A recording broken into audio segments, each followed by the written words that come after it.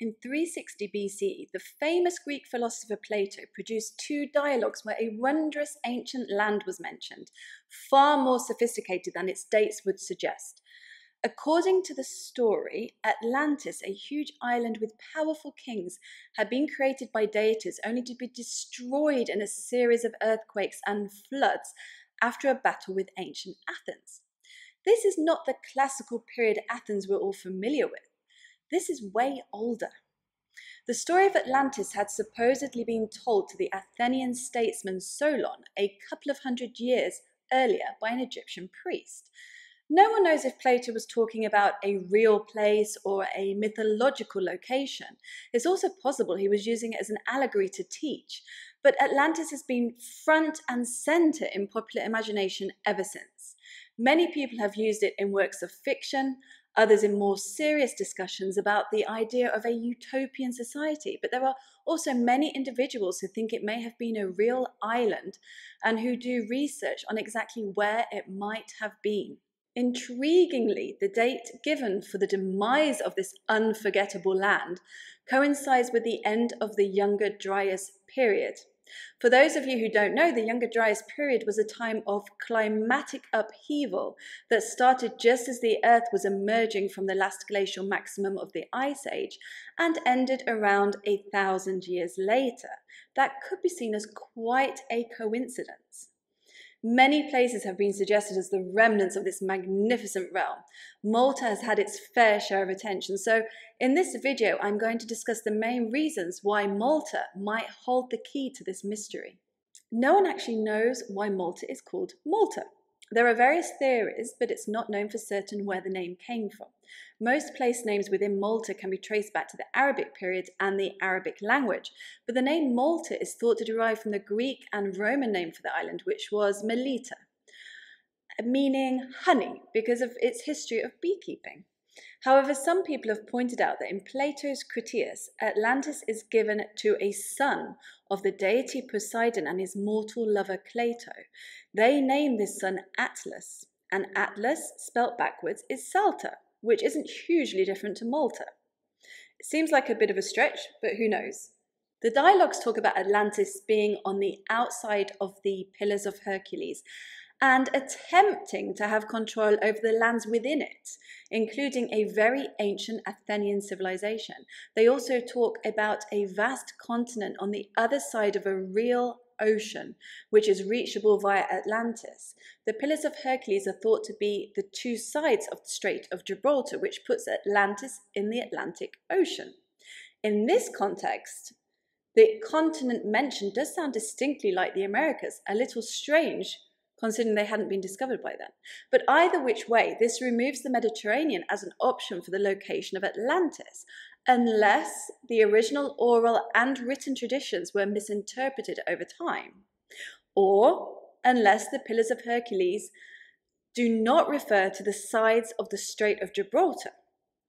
However, one thing that people don't talk much about is that according to the story, following the war between Atlantis and an hitherto unheard of incredibly ancient Athens, a war between the lands outside the Pillars of Hercules and those within it, the earthquakes and floods that followed actually affected both civilizations. Athens was also destroyed, and only the illiterate people in the mountains survived. Repeated cataclysms over the next 9,000 years caused the islands within the Mediterranean to change many times, and for the modern-day Athens and its Acropolis to be quite different in geological makeup to before. In fact, it says that where the Acropolis stands today, a fountain once stood which was destroyed by the earthquake. So perhaps Malta wasn't the illustrious Atlantis mentioned in the texts, but was part of an extensive Athenian civilization that stretched across the Mediterranean. Even though the temples are dated to the Neolithic period, about 5,500 years ago, which is 6,000 years after the destruction of Atlantis, some people think that parts of them might be a lot older. Since radiocarbon dating relies on organic remains, the theory is that any organic remains from that earlier time period may have been lost, especially if the islands had experienced repeated cataclysms. So perhaps the temple people did come to Malta in the Neolithic, but this was to re-establish the home of their ancestors. There are a number of fossiliferous bone caves in Malta, where the remains of Ice Age fauna have been found. These must have been carried into the caves or fissures by flooding. Experts know this because of the smoothness of pebbles found within them, which are the result of moving water, and various other indicators. During the Ice Age, Malta had a much wetter climate with huge rivers which have long since dried up. So it's quite likely that overflowing rivers could have caused the movement of this fauna. There's also the possibility that catastrophic flooding caused the movement and deposition of not just Ice Age animals, but also human skeletons. In Echoes of Plato's Island by Mifsud, Sultana and Ventura, the authors note that when the hypogeum of House Avlieni was excavated, disarticulated human bones and Neolithic pottery were found mixed up in a huge volume of red soil that looked as though it had come from the surrounding fields. Experts do not see the bones as primary burials, but rather as having been deposited later on, perhaps as some sort of ritual. They also think the hypogeum had a dual purpose, both funerary and something similar to what took place at the above-ground temples. However, the authors in Echoes of Plato's Island theorize that the bones had actually washed into the underground monument from rock-cut tombs in the surrounding area. Exactly the same thing was encountered at the nearby Santa Lucia hypogeum during partial excavations. It has yet to be fully excavated. Cart ruts aren't unique to Malta, but nowhere else has so many. There are hundreds of them, and no one knows exactly how old they are or what they were for. There were arguments for and against them having been a transport system. Nearly all of these parallel tracks have a gauge of 1.4 meters. Some are deep, others are shallow. Some are straight, others are curved. Some are single, others are doubled. Some are on flat land and others go up hills. Experts think they date to the Bronze Age or possibly even later to the Classical period.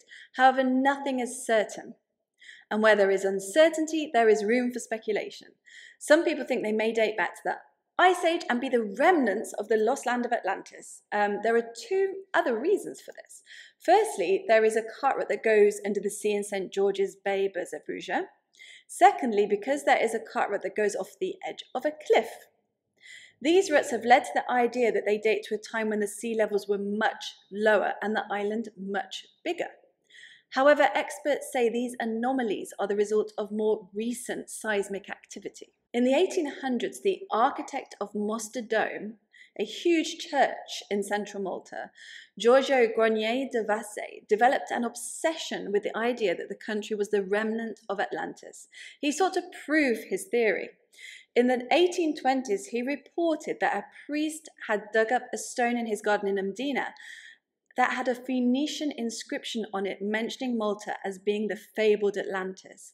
Both Giorgio and the priest informed a Forcher d'Urbain in Paris, and he presented the finds to the Asiatic Society. At some point, a manuscript was also discovered by a friend of Giorgio's called Louis Dominique de Rienzi.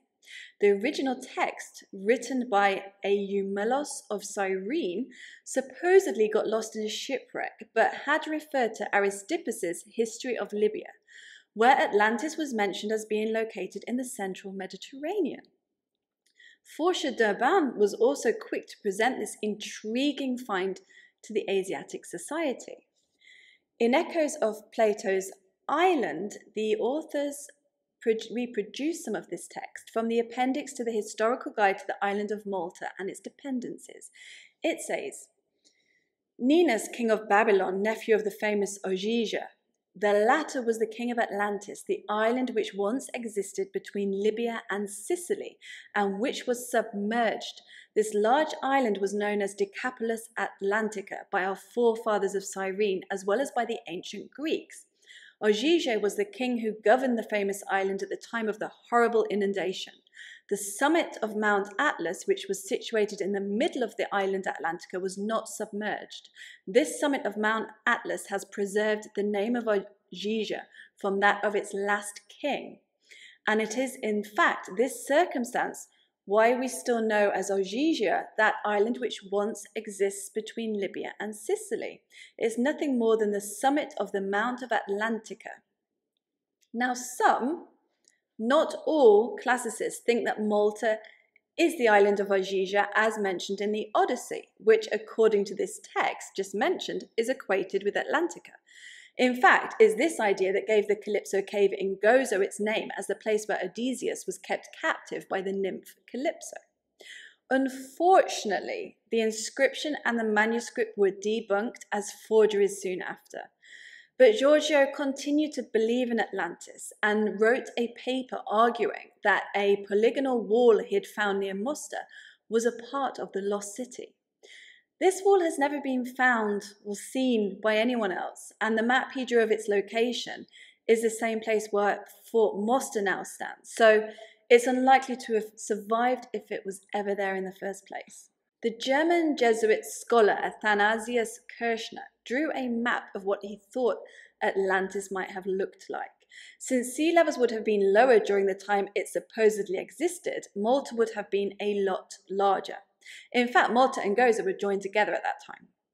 Malta has several large dry valley systems that would have once held rivers running into the sea, and it's tempting to see Kirchner's map as representing these, along with the higher land of Mdina and Rabat. In fact, the smaller top part looks like Gozo tacked onto a larger Malta. Incidentally, Kirchner did visit Malta. He was familiar with the island. However, he placed this island in the Atlantic Ocean on his map, as per the description in the dialogues. So if the two civilizations known as Atlantis and Athens did exist in the very ancient past, could either of them be in Malta? The geography and dating need quite a bit of an elasticity for that to be the case, but the theory is not without its merits. Let me know what you think in the comments below. If you enjoyed this episode, please like and subscribe to my channel. I'm also on Patreon if you would like to support the channel and my work in that way. For a guide to the sites I visit, go to my website and follow me on Instagram and Twitter for more content.